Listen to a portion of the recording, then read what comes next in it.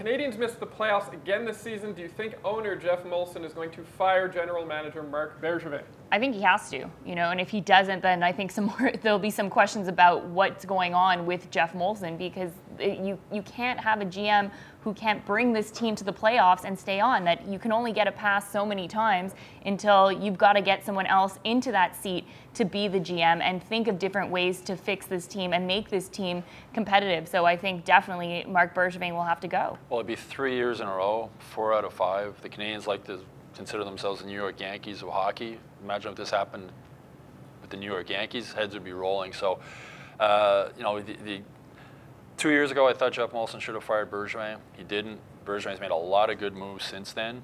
But the moves, the not signing Markov, the not signing Radulov, some of his previous mistakes have really come back to hurt him. He's still sitting on that $8 million in salary cap. Compared to the New York Yankees, can you imagine the New York Yankees not spending every single available dollar on players?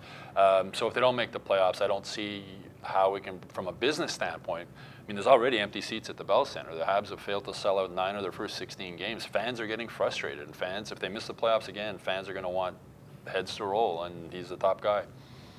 It's a no-brainer. He's got to have to go. People are already calling for his head, and if the Canadiens don't make the playoffs, and I think even if they just squeeze in and get eliminated in the first round, that's also his demise.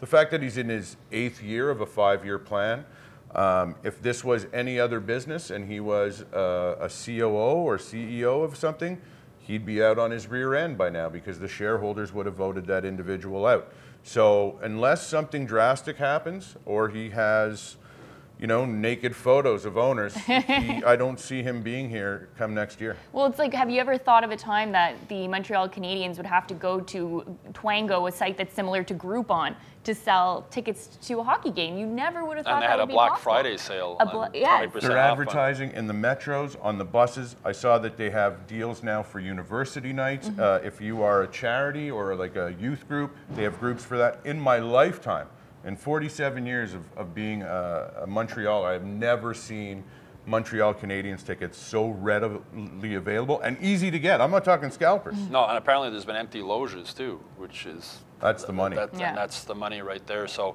again, if they don't make the playoffs, something has to happen. I've never considered the naked photo blackmail possibility. That would explain a lot. Okay, go to hockeyinsideout.com now and check out this week's full episode.